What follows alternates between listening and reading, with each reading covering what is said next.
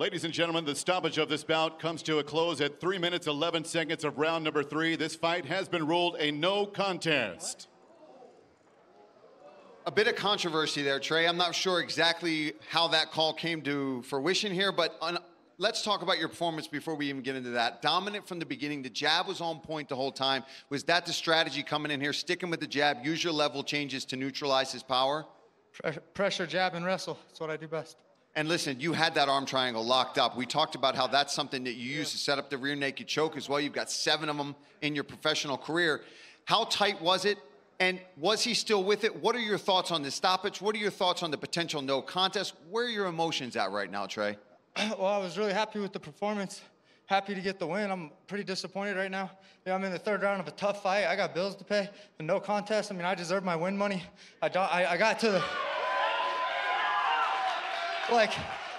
to, I don't care about records, whatever, but dude, I better get paid because I'm in mounted arm triangle.